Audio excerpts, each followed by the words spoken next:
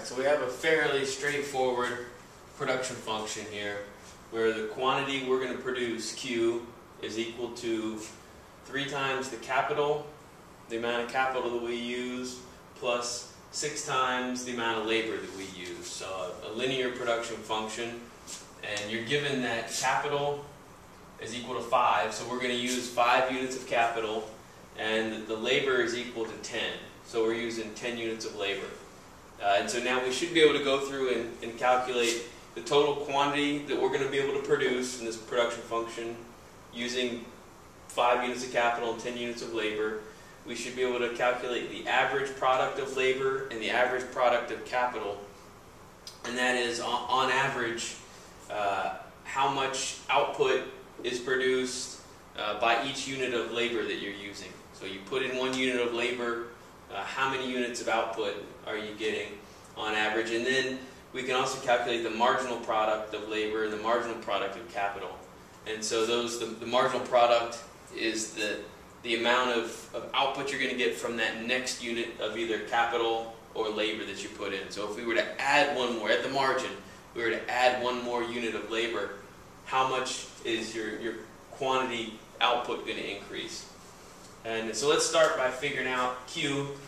And so Q is equal to 3 times the amount of capital, 5 units of capital, plus 6 times the amount of labor that we're using.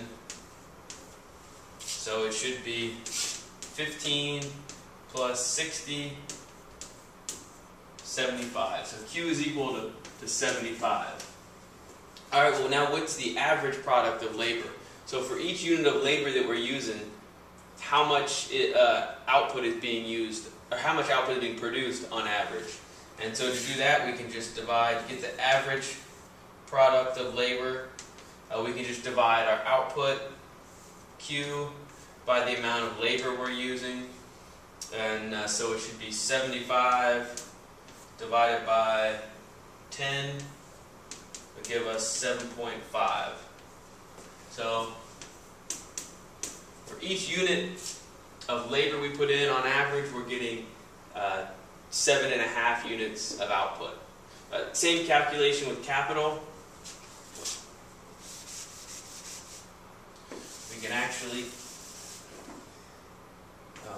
the average product of capital should be equal to 75 divided by 5. So that should be 15.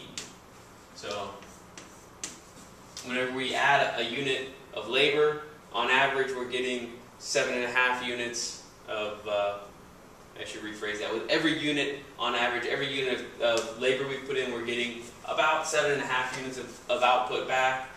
For, on average, each unit of capital is giving us 15 units giving us 16 units of output back.